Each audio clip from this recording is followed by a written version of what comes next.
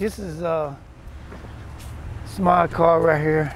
Dwayne Tucker has the drive for a new adventure and to make things right. There's no possible way that you're not going to feel the hurt and pain that I caused that family, my family, and the state of Nebraska. In 1982, a judge sentenced Tucker and his half-brother to life in prison for the murder of a restaurant cashier, Lisa Lisco. Tucker was the lookout during a robbery that ended in Lisco's death.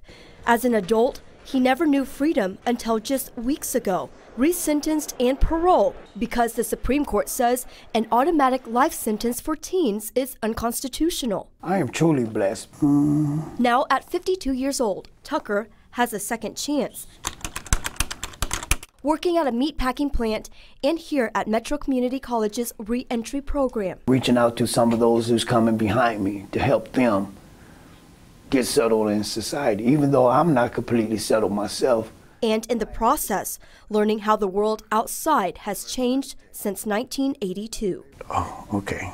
Nope, got to open it.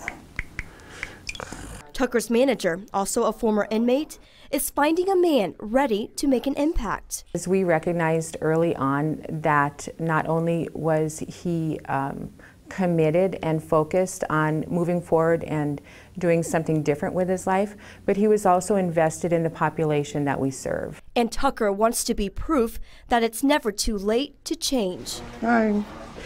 Morning. He's working on an associate's degree in human services. Dwayne is amazing. He's he likes to participate in class. He's very supportive of other students. And hoping others learn from his mistakes and his redemption. Just slow down and take it one day at a time. In Omaha, Chin Doan, KETV, Newswatch 7.